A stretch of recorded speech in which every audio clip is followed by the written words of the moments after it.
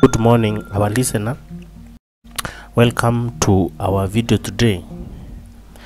Today we are focusing on revision, and this is chemistry. This work is good for Form 2, 3 and 4. If this is your first time to watch our videos, I will request you to consider subscribing to our channel. Hit that subscribe button, like button and bell icon, and we shall appreciate.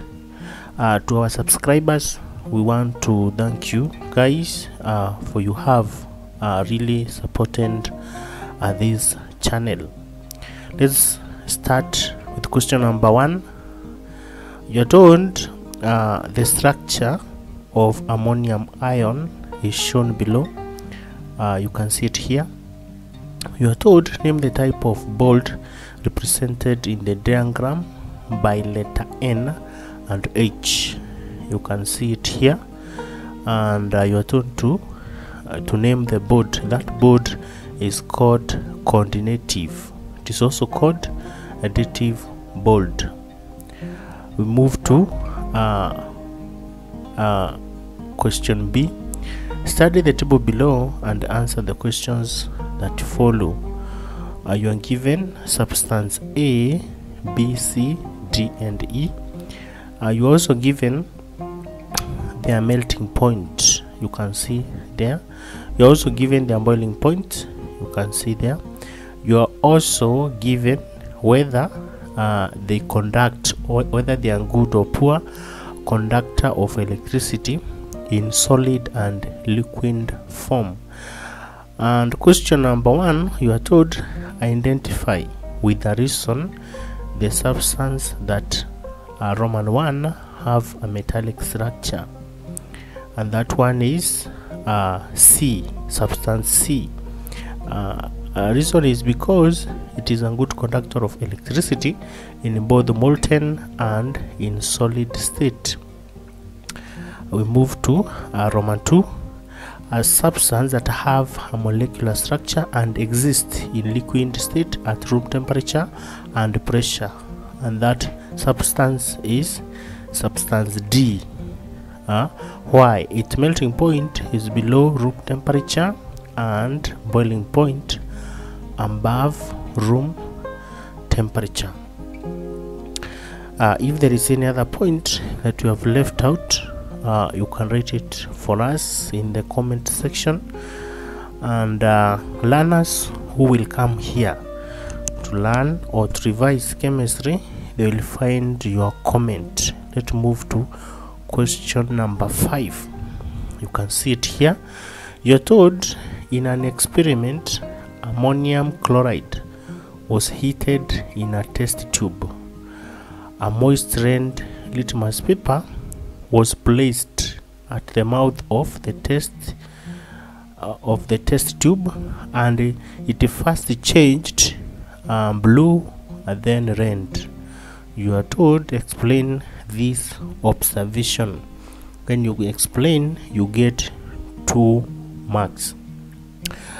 So what happened is that ammonium chloride decomposed on heating to produce ammonium nitrate gas and hydrochloric gas, and later what we have here is that ammonium nitrate gas is lighter than hydrochloric gas, hence it diffuses faster and it turns red litmus paper to blue.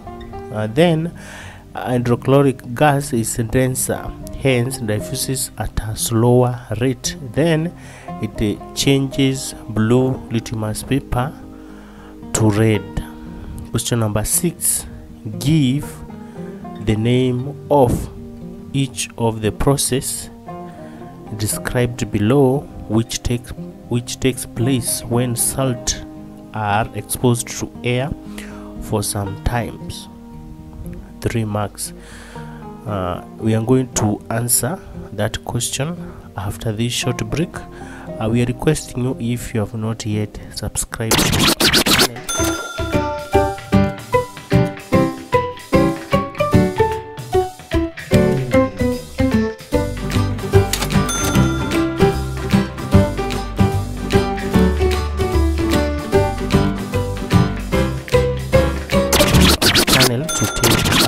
seconds and you'll be done.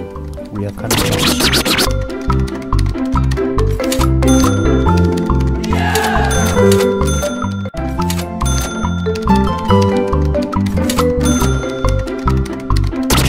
We are told give the name of each of the processes described below, which takes place when salt is exposed to air for some time. You get 3 marks.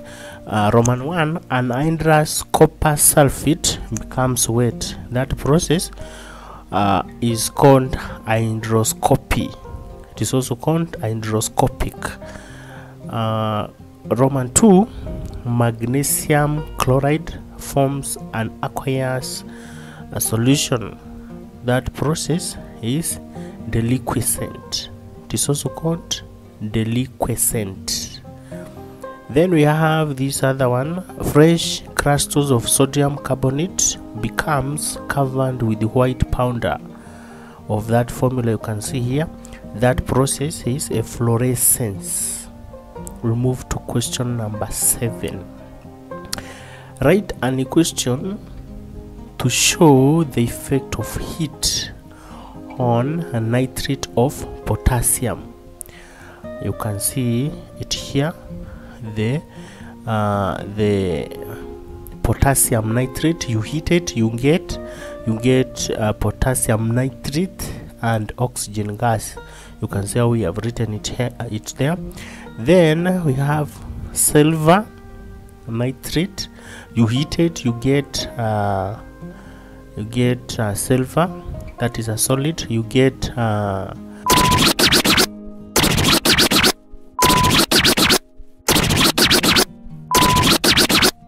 nitrogen oxide gas, and then you get oxygen gas.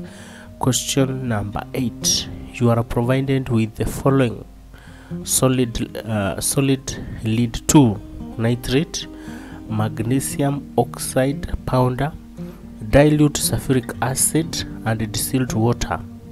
You are told describe how you can prepare a dry sample of lead 2 sulfate.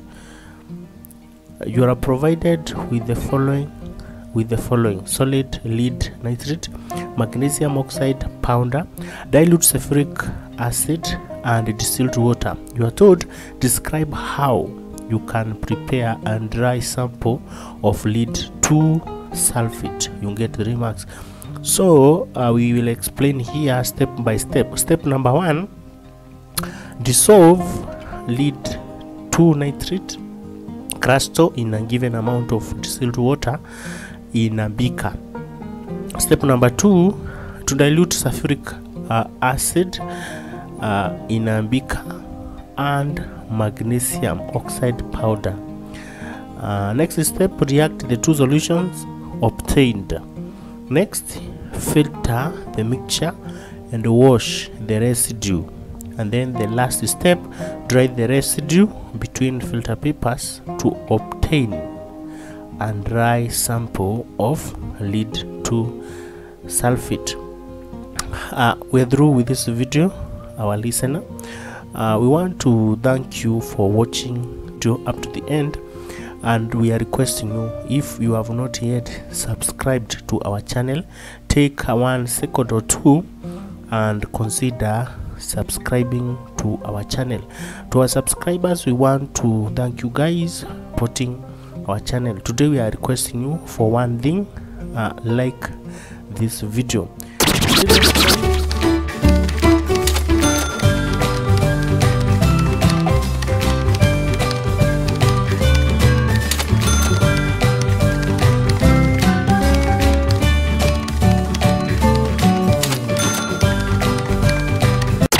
Next time